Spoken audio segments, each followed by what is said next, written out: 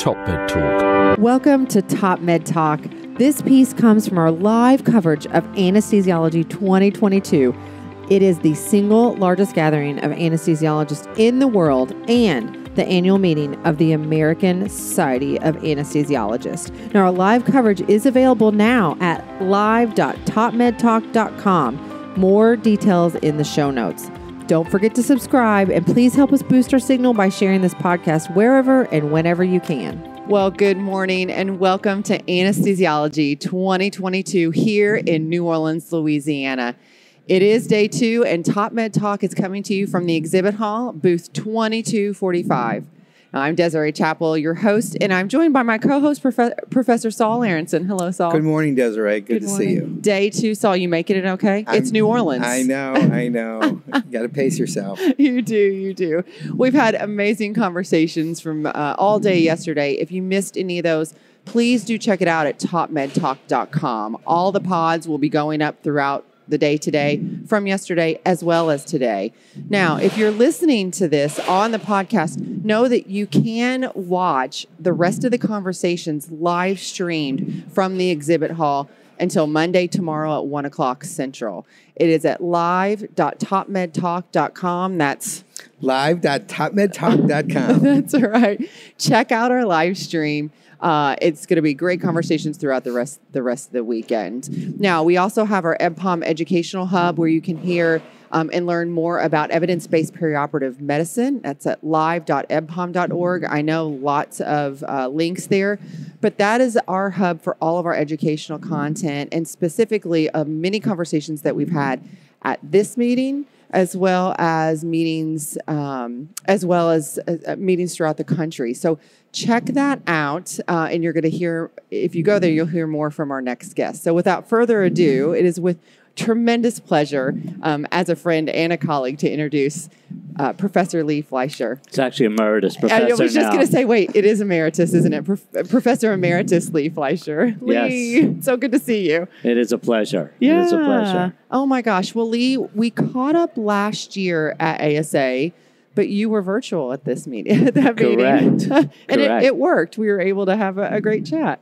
It was, and at that point, we were not traveling in the federal government since my current role is as Chief Medical Officer and the Director of the Center for Clinical Standards and Quality at the Centers for Medicare and Medicaid Services.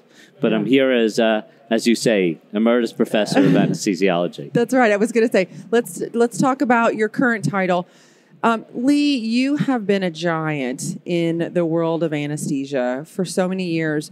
Talk to us just briefly for those who may not know you. I don't know who that might be, but both of those people out there. I know for those two folks. You're embarrassing me, but that's okay. I love you. Talk about your role whenever you were at Penn and some of the things that you did there, because we've had many conversations with you over the years to highlight that, but I really want to make sure people hear some of those things. So 17 years as chair, and one of the things that I think is incredibly important. I know Saul did that at when you were at Duke particularly, but it's very important that anesthesiology be very engaged in how the entire health system worked.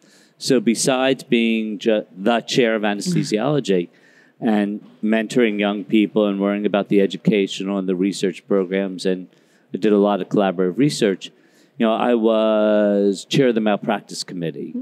I was co-chair of the Managed Care Contracting Committee, so I did a lot of the negotiations with Blue Cross Blue Shield and Aetna, and I think those were important. I know you did a lot of negotiations in that role, because if we're not at the table, you're left behind. We're left behind. We'll be eating for lunch. On the plate. On the plate, that's right. Absolutely, because most people don't understand how anesthesiology works as far as payment. Unfortunately, true. And they don't understand that we can't be tied to Medicare, that, in fact, it's really important. So being there in the table, talking about the other services was critically important. And we really do, both in my current role and at Penn, we really do understand, a little bit about everything in medicine. Yeah. We understand, because of our pain clinics, outpatient services, we understand how hospitals work. We have to know a lot of medicine. We know OB. I've been involved in the federal government in some OB work. And when they said, like, why do you fit? And I'm like, well, I was chair of the medical board, but I also was an OB anesthesiologist when I was at Hopkins. So we really do understand medicine, surgery, obstetrics, and anesthesia. Yeah, it's a very holistic, for sure. Yes. And I would add even population health. I would agree. I would agree. And yes, I know, I still talk about that paper you wrote with a good colleague, Mark McClellan, and it really does show, and particularly in my current role, we're talking a lot about social determinants of health. And when Karen Domino yesterday talked about equity, our pre-op clinics and a lot of what we do, we can lean into food insecurity, transportation, in what you did at Duke. I mean, it was amazing. And what Monty's been doing. Professor Monty Mythen, everyone. Welcome. Sorry to be late, team. Has taught us for decades. So I think it's really interesting as I see both my federal role and my previous role, how we're interacting. Show floor is now open. We're live. We are live. The beauty of live TV and radio. I mean, there's been so many opportunities to be able to lean in to those spaces. Lee, you also just very, very briefly did a lot of work in partnering with multidisciplinary specialties, when it comes to society and societal and anthropological type things. Just really briefly kind of go through some of those, because I find that so fascinating. Well, before I came into the government, during the early time of the pandemic, how to address the emotional contagion of what our intensivists felt, of going into the ICU, and how if we didn't break that cycle, we wouldn't be able to do our job. There was no vaccine. Yeah. So I actually worked with an organizational psychologist to help me understand the anxiety and what are the factors to be able as a chair to say, it's okay, and not let the negative emotional contagion. I hired a linguistic anthropologist. That's it, yeah. We had done a lot of work in a couple things. One is informed consent, and we've talked about this before. Patients, we all talk about shared decision-making, but a lot of patients don't have that educational knowledge. You and I can do shared decision-making, but a lot of them say, hey, doc, what would you do? Escalating authority. Absolutely, yes. Well said. And that's okay. We just need to understand how to do it best, and how a lot of the decisions that we think the surgeon has really started way upstream. And that's what our anthropologist said really starts in talking to your neighbors and going to the medical clinic. So by the time you get to the surgeon, there's already sort of an anchoring on what they're going to do. Lee, the work you did, which I've seen presented a couple of times now, that you just referred to with regards to COVID stressors, is there a plan, or have you repeated that? Because we're kind of assuming that a lot of those stressors might have gone away, or maybe they've changed and got worse in some things. I was going to say the same thing. I haven't done that work because I'm mainly doing health services You've been work. busy. So I've been busy.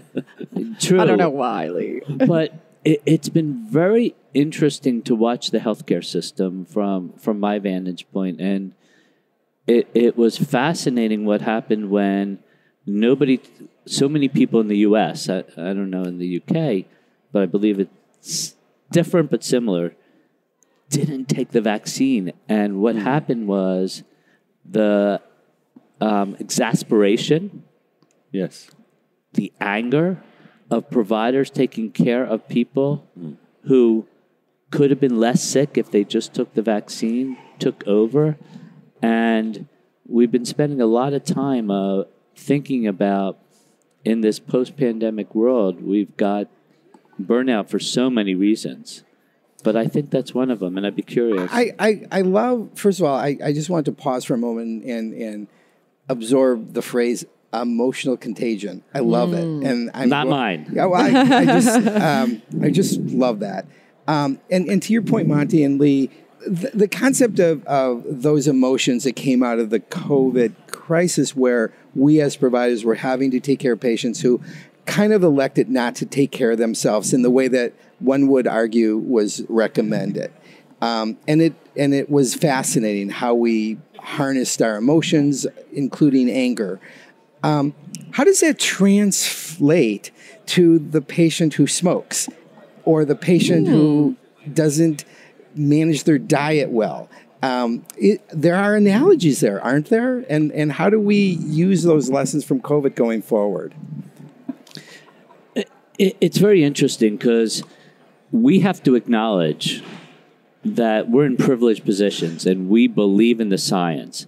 But there's a lot of people, and we can't forget about Tuskegee and the distrust of the system. And you got leaders in American medicine and getting up there and saying, this is the solution to COVID. And then there's all these examples of how they were wrong.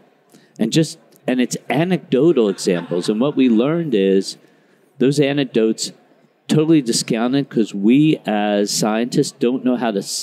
In our minds, we talk about the idea. We know all the caveats and all the limitations from our papers, but we don't speak that way.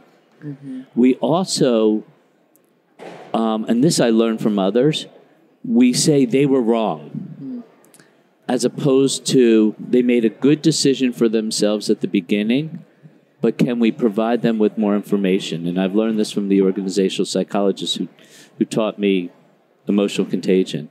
So we really have to understand that there's a lot of, what I'm learning, social determinants that have caused a lot of these problems.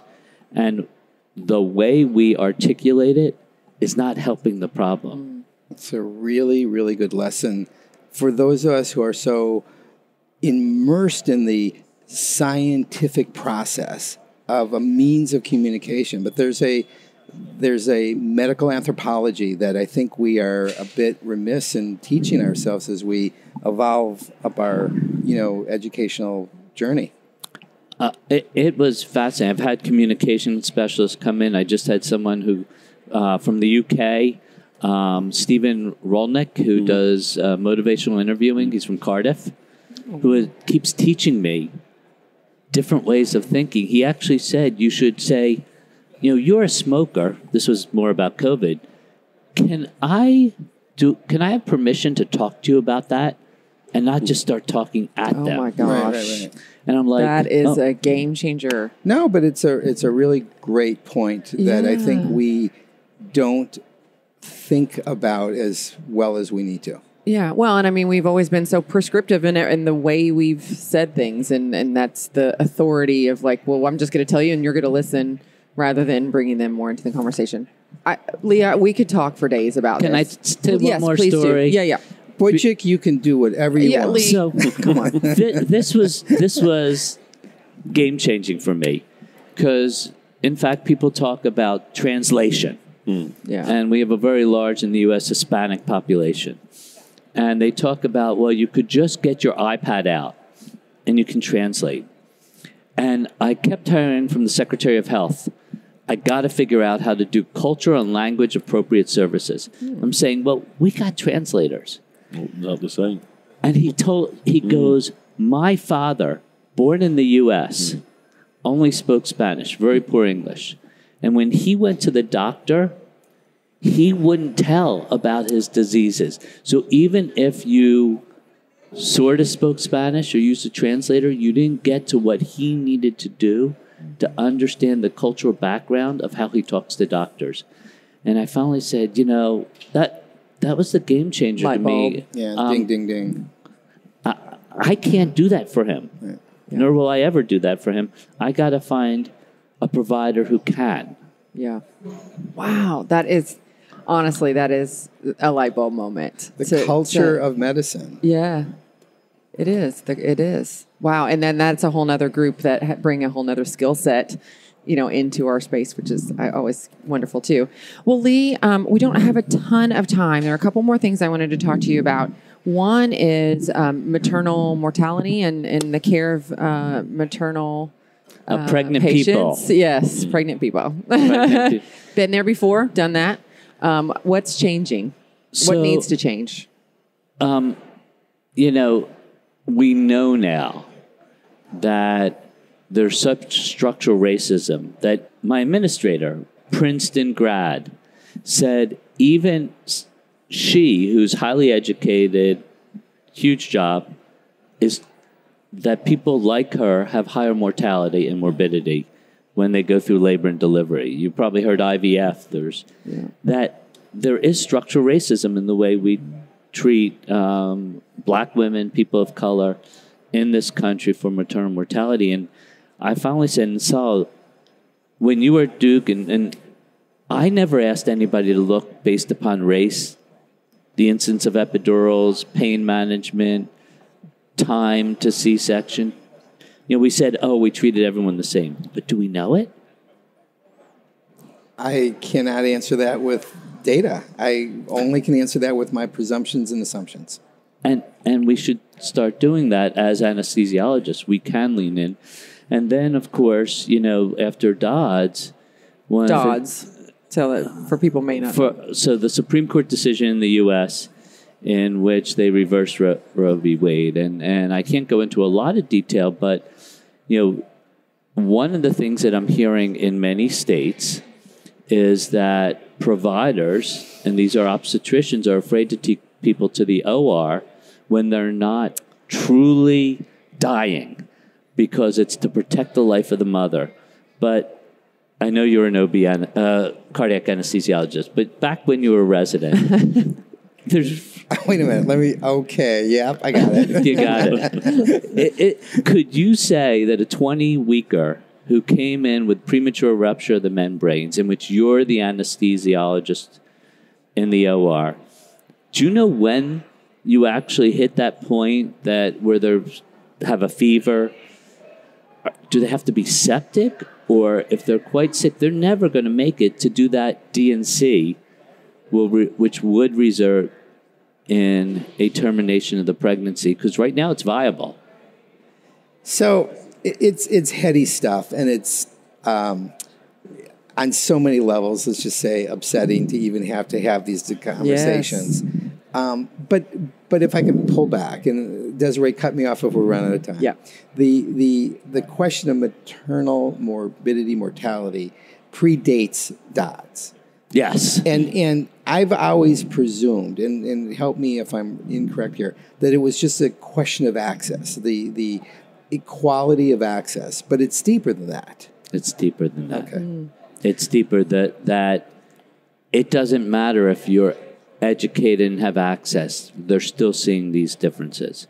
And now, post-Dodds, the question as we as anesthesia providers who participate in these D&Cs, who all of us believe it is the right thing to do, and per the Emergency Medical Treatment and Labor Act, if a woman comes in, a pregnant person comes in, and they need to be evaluated and stabilized, there's confusion about what that is these days. And I think we as anesthesia providers need to stand up and say that we will support our obstetrical colleagues in doing the right thing for these pregnant individuals. Yeah. Lee, I want to follow up on that. Maybe we can set up a call in the near future to talk more, because I think it is really important and we need to start a conversation around it. And the inequality's quite stark, isn't it? I mean, it's shocking to a certain extent. We've done a few interviews before with colleagues in the US in OB practices, and when we listen to the numbers, they're shocking. It's if you're in Pennsylvania, no problem. Yeah. If you're in other states, I mean, if before Dodds we should have practiced one way, post-Dodds we need to practice the same way, but I'm not convinced that's happening. Yeah, that's interesting. All right, in our last 2 minutes that we... No, we're not going to broach the topic, but Lee, I do... But we're just really quickly. So we have in past conversations talked a lot about the merit-based incentive programs and how that drives quality and where we're going in the future. Just briefly, what should we expect in the world of anesthesia for what's coming down the pike, and kind of looking over the horizon a little bit? Because currently what we're doing, I don't think it's exactly where we need to be. It doesn't sound like. Well, at least not at least. Anesthesia took a lead in developing the MIPS value pathways, which is even if you're part of a large practice plan, which you and I were, we're not being measured on flu shots, but we're measured on anesthesia work. And that, I think, is I give the ASA a lot of credit for taking a lead and working on that. And the goal is really to get to more outcomes that matter and more shared outcomes. Because, Sol, you were foreshadowed. It's all about population health. It's all about accountable care. Well, anesthesia can take a role in flu shot compliance. You know, when the patients are going down that swim lane of surgery, why shouldn't we be obliged to check their flu status? Yeah. Well, both of you taught us that, and all the work you did at UCL. So the big challenge we have at the moment, Lee, I think we're all feeling is we think we know the right thing to do, and we've demonstrated the right thing to do. Now we have a challenge where we don't have enough providers to just do the anesthesia. Yes. And I'm saying anesthesia is really, really important, but they're sort of pushing back and say, it's regressing possibly. Yeah. We're committed to the public health components of it. We've got to follow through and get the providers, which are going to be a much more diverse group, to be able to deliver the dream that's been described. All right. Well, gentlemen, Lee, I hate to cut us off. To be continued. Because we can. I'm sorry. We have got always a pleasure. It is always a pleasure, and I'm so glad we can make it work this thank morning. You for the opportunity. Thank you so much. We will be checking back in soon. I think we need to have some good conversation. TopMedTalk. Thank you so much for listening to Top Med Talk. You can find all the content that we've recorded over yesterday and throughout the rest of the meeting at TopMedTalk.com. The live stream, be sure to share with your friends, live.topmedtalk.com. Have a great day. See you right back.